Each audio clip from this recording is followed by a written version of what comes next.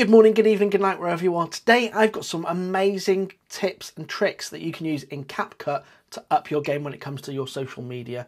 Let's dive in and take a look. First off, I want to show you how to auto caption your content when you import it into CapCut. All you're going to do is, once you've got your timeline ready and it's all been edited for you, you're going to highlight the clip, you're going to come over to text, you're going to come over to auto captions, and then you're going to choose the language that you want and click create.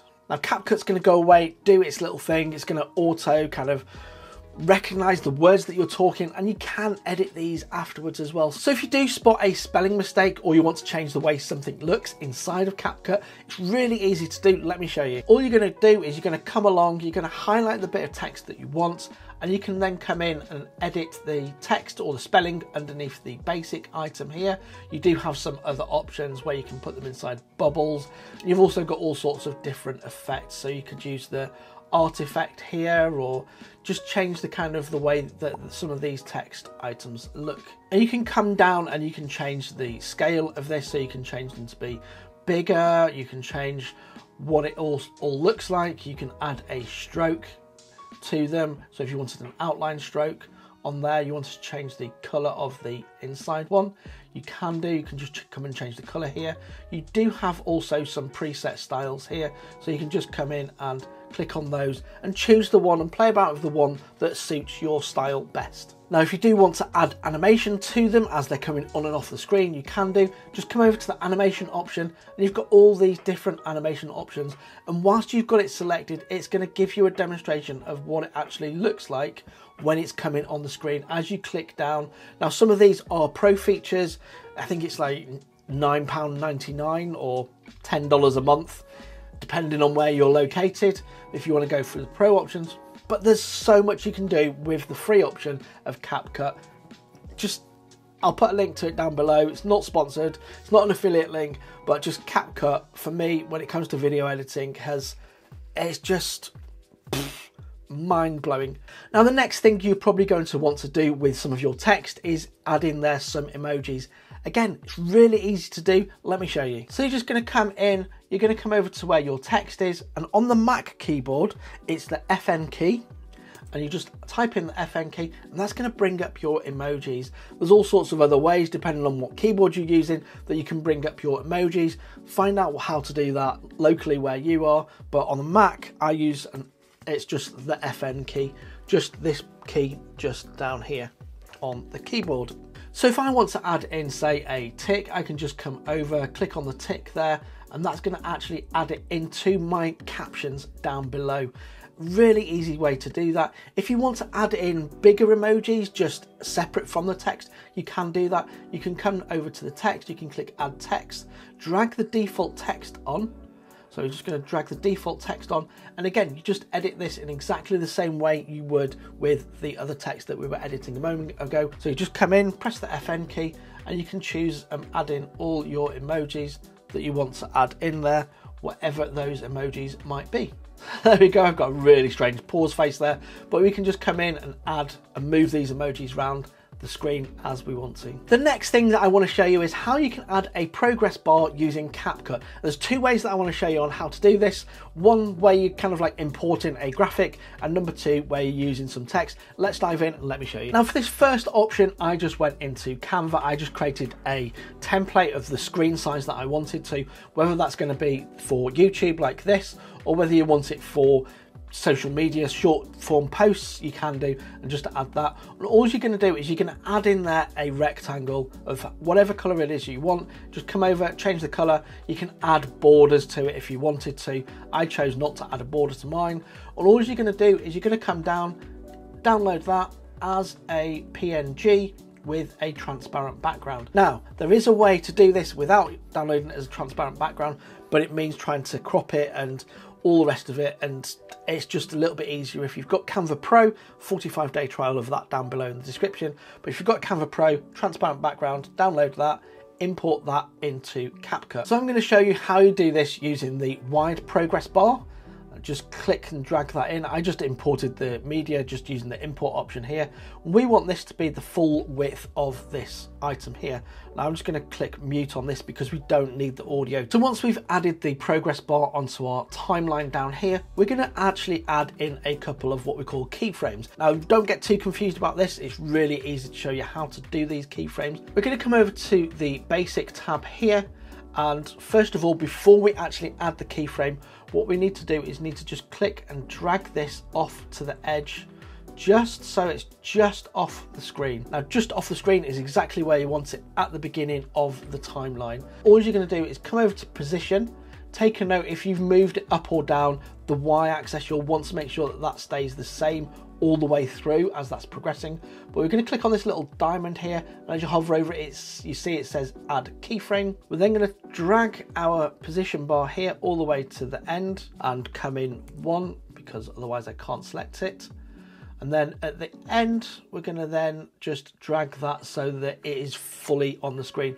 And you'll see what it's done on the timeline down here is it's actually added another diamond, which is another keyframe. So if we now go back to the beginning of this and click play, we've got a really nice, really simple progress bar that's going to play across the entire length of your video. The other way you can do this is by using a text box. So we're going to come over and we're going to add text. We're going to just drag the default text on here again. We want that to be the full width. And again, I'm going to click down to the beginning and we're going to highlight all of the default text and we're going to click in and add in a few underscore items here. Now, if you want this to be a thicker item here, all you're going to do is you're going to change the actual font size. So for the benefit of this and being able to see it, I'm going to change it to around about 49. All we need to do now, we've got our line. This is exactly the same as it was beforehand. We've got our line. We're going to drag that over to the edge just so it's coming onto the screen. We're going to come over to position. Where's position? Position is this one here. And again, take note this time of the actual y-axis because we need that to be the same at the end. Now, all you're going to do is you're going to click and drag the progress bar to the end, and we're going to change the position to 0 and hit enter.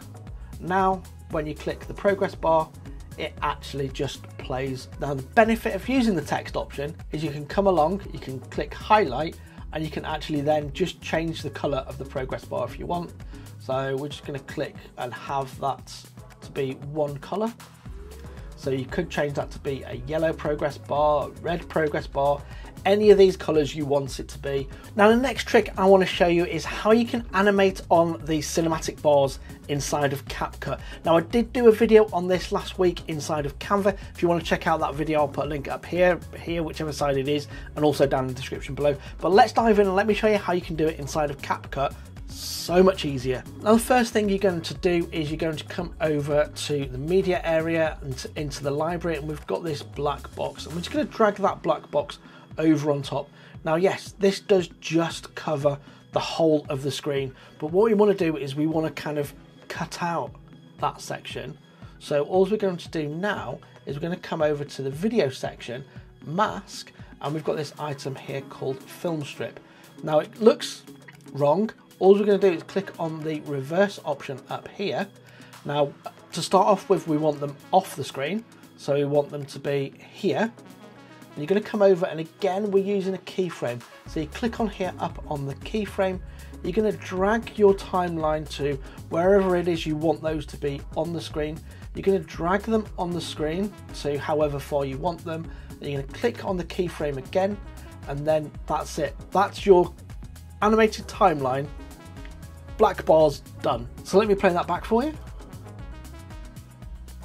There you go. And if you want to animate them off the screen again, you can just come in, you can choose to add a keyframe here, and let's say you wanted them to be off the screen here. So there you go, you can just click them off the screen.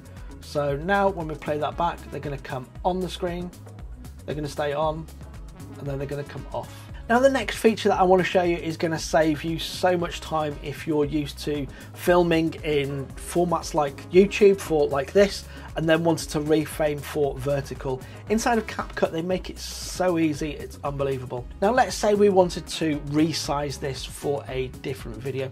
All you're going to do is down here, you'll see it says 16 by 9. You're going to click on that, and then you can change that to be 9 by 16.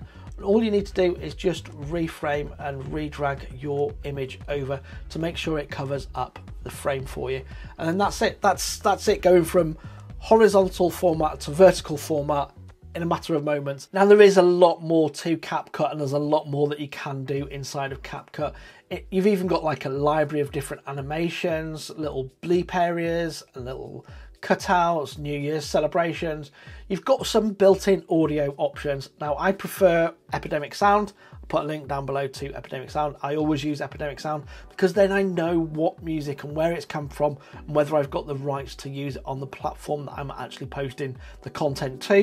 And it's the same, especially when it comes to doing client work. The last thing you want to do is have your client actually have a copyright strike or anything else like that. So do make sure you check out Epidemic Sound down below. I do highly recommend them, especially if you're doing client work. Now the next item in here is the text box. There's all sorts of default text, but there's also text examples, and then there's auto captions that we saw before, and you can actually import your captions as well if you've used a separate program to create an SRT file. One thing I do want to say, when you're doing the auto captions in here, if you wanted to export an SRT file, all you do is you come up to File, Export, and then this is your export options, and you can see you've got caption exporting, and that's a pro only feature. Next, you've got all sorts of stickers and things like that you can add. You've got all sorts of effects, and you'll see all these sorts of things trending on things, especially like TikTok. It is ByteDance that own TikTok, also own CapCut,